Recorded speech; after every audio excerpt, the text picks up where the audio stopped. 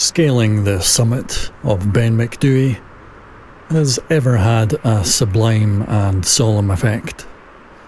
So wild, so solitary. Elevated from the canopy of Rothimarcus forest far below and its constantly chattering squirrels. The base satisfaction of climbing over the most ancient rocks on earth, the land underneath firmly felt as truly primordial, is only matched by the awe of the view earned. The sun has burnt away any stray clouds, leaving as clear a day as I have ever seen. The vista of arcane peaks and valleys stretching out beyond my sight. Despite the season of early autumn, the air remains crisp and the near constant wind snaps with an invigorating bite, no doubt chilled by the many patches of snow that have collected in the countless cracks. The deep pool of Loch Achenar glints icily to the east.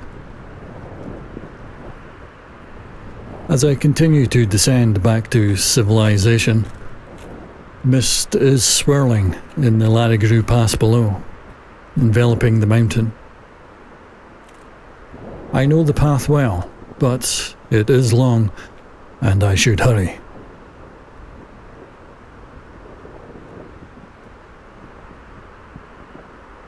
The mist had soon covered everything.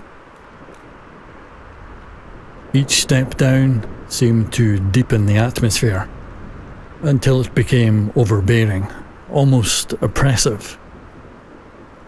An endless grey, carried by the wind which had become fierce and bitter, howling as it whisked amongst the boulders. Despite the noise, I soon heard the other footfalls.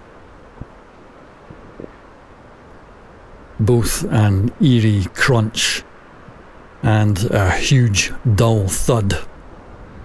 Something was walking after me, but taking steps 3 or 4 times the length of my own.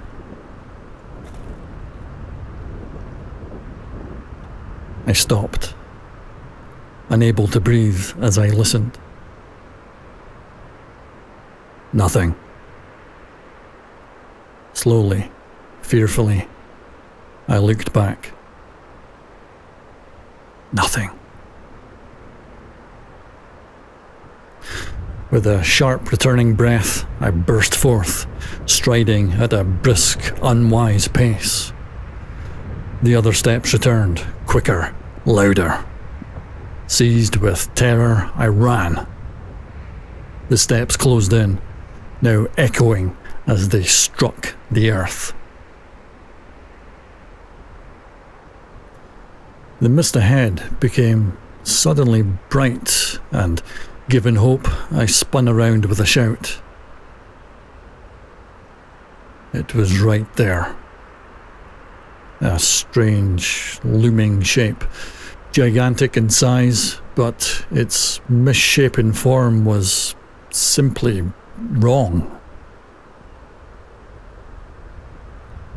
I remembered the tale of the Brocken Spectre, merely your own shadow projected into the mist.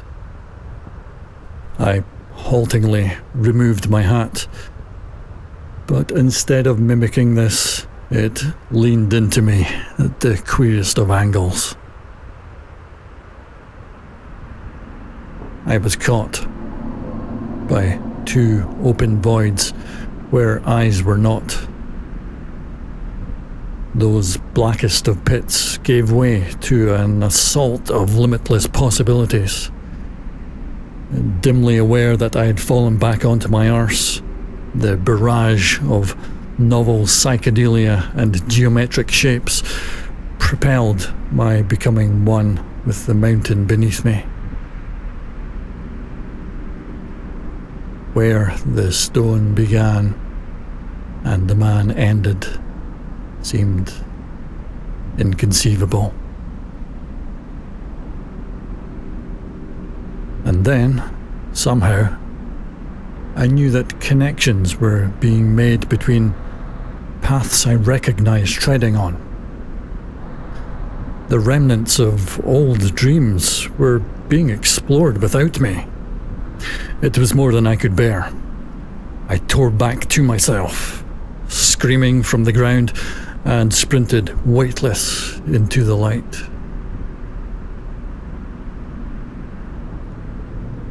That is what I recall. I awoke just now, inside what I recognize as the Shelter Stone, the toppled monolith sanctuary on the banks of Loch Ann, many miles from where I should, or even could be. My body is crushed, my mind overwhelmed, my spirit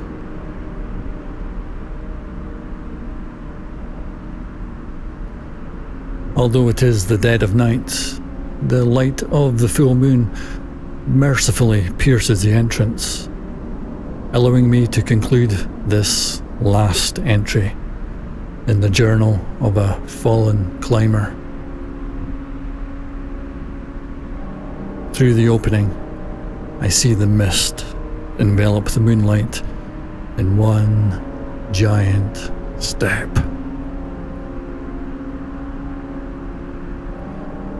It is here. There is more to know, much more. I believe him.